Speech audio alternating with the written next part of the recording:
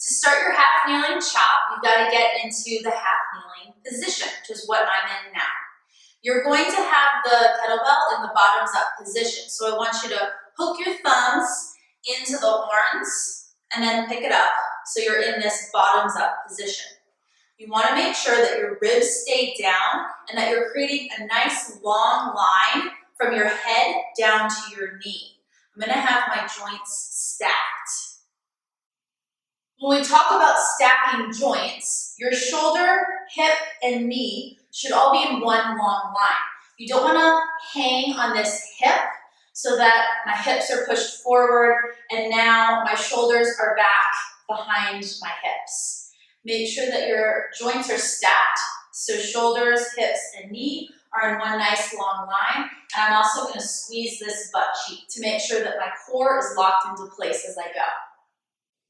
From here, I'm going to chop high to low. I go high over the knee that's up and low down to this hip.